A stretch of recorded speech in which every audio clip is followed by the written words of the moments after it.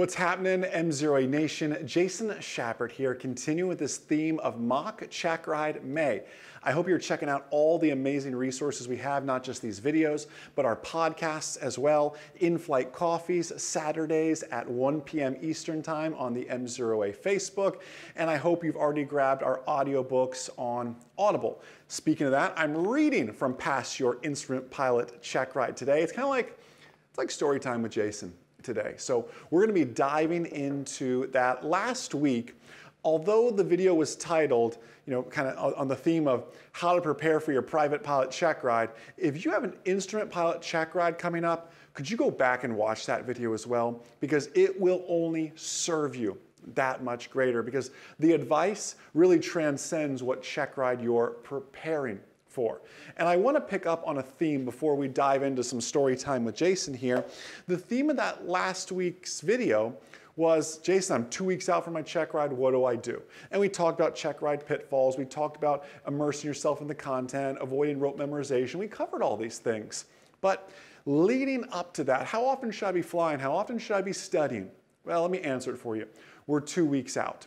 Week 1, I want you flying at least twice. In a perfect world, 3 times. Schedule 3, knowing that one's going to get canceled because of weather or maintenance. If you get all 3 in, that much better. It's awesome. This is also the week it would benefit you to go out and do a mock check ride with another instructor. I shared that in last week's video as well. This is a good week to do it. I like it 2 weeks out because sometimes a mock check ride with another instructor can be a huge confidence booster. It could also be a confidence killer as well. If it's a confidence booster, that's awesome. Let's ride that confidence all the way in. However, it can also be a confidence killer in the sense that, whoa, they were really tough on me. I was really nervous. I flew like garbage.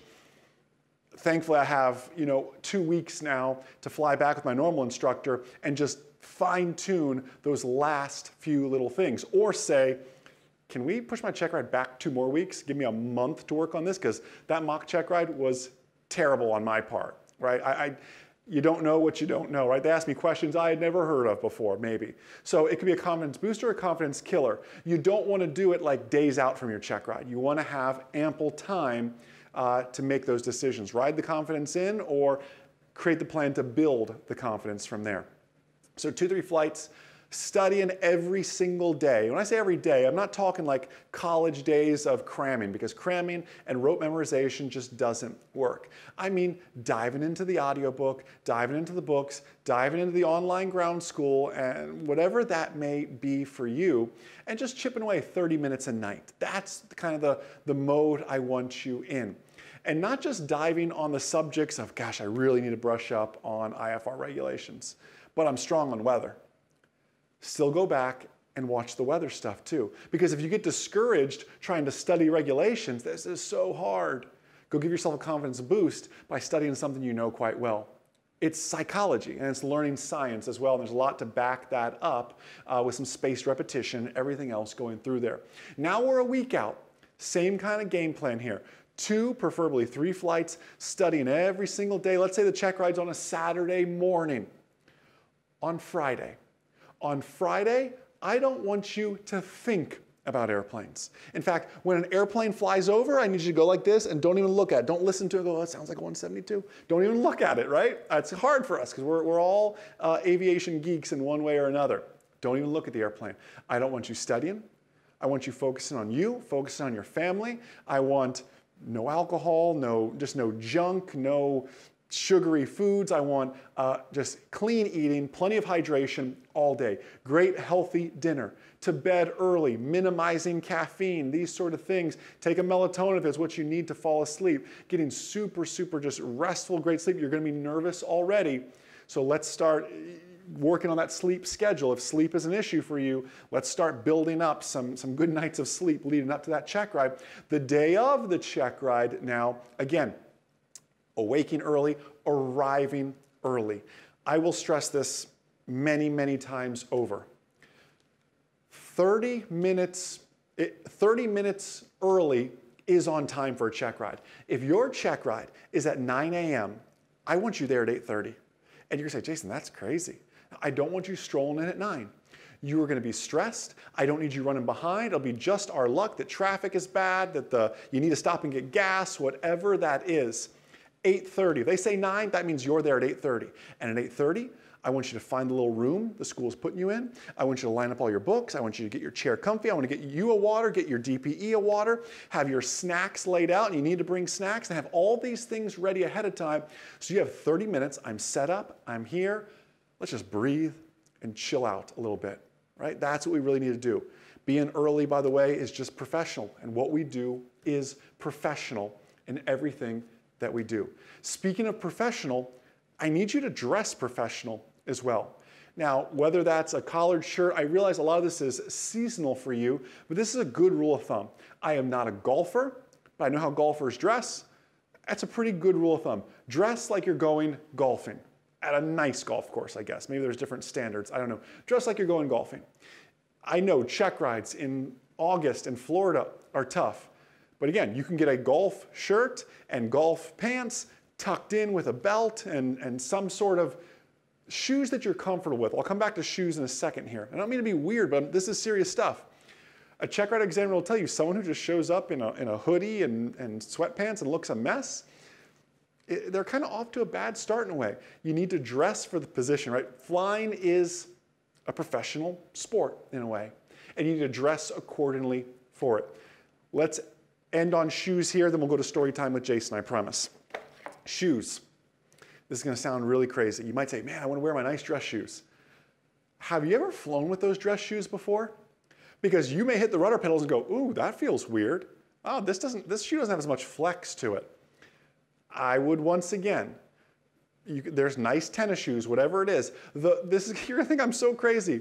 But the shoes you're going to take your check ride in, if you haven't worn them before, you're going to wear them on your check ride, start wearing them 2, 3, 4 weeks out to get used to flying with your check ride shoes. Maybe even your whole check ride outfit for all it matters. Maybe you can call me crazy, whatever you want.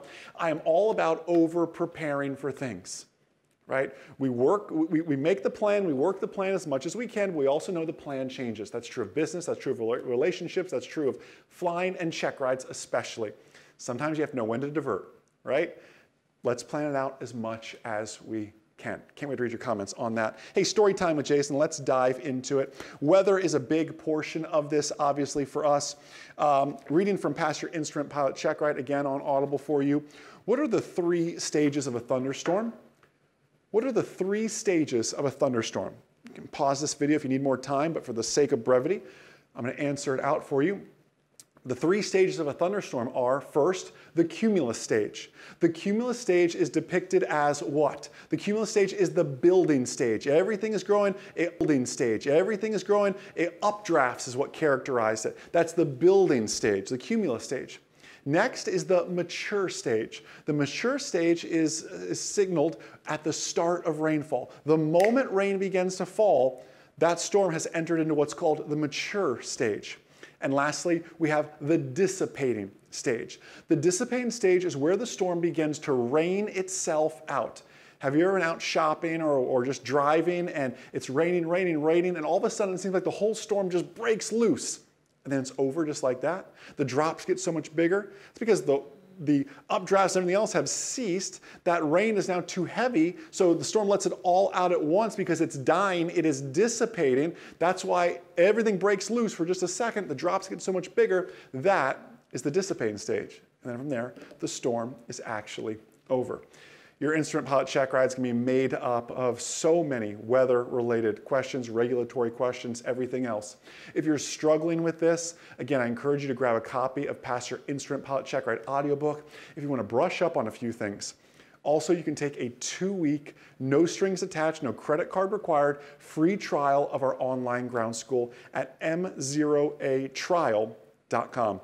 That's our brand new instrument course inside our brand new learning management system, injected with the science of learning in there as well. So just very, very exciting to show and share all of that with you all. So do check that out, MzeroAtrial.com.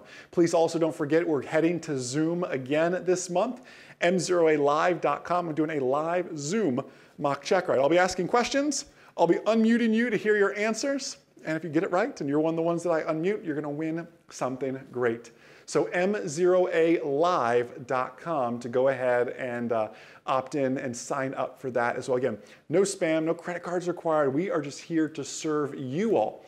Not just to pass your check ride, but to be a safe real-world pilot, because that's what we're ultimately all about. So listen, MzeroA Nation, I'm sorry these videos are being a little bit longer, but there's just so much to share. And I hope you realize, next week we're gonna talk about commercial pilot check rides, and you may say, I don't wanna be a commercial pilot. There's some wisdom in what we're sharing next week that I encourage you, even if you're at the private pilot level, to go back, watch every video in this check ride series, because things like how to dress, that information transcends all check rides. And we'll be sharing more wisdom like that next week as well, talking more specifically about your commercial pilot check ride, but some great transcendent information there as well. Have a blessed, amazing, outstanding rest of your day, and most importantly, remember, but a good pilot is always learning. Have a great day, everyone. We'll see you.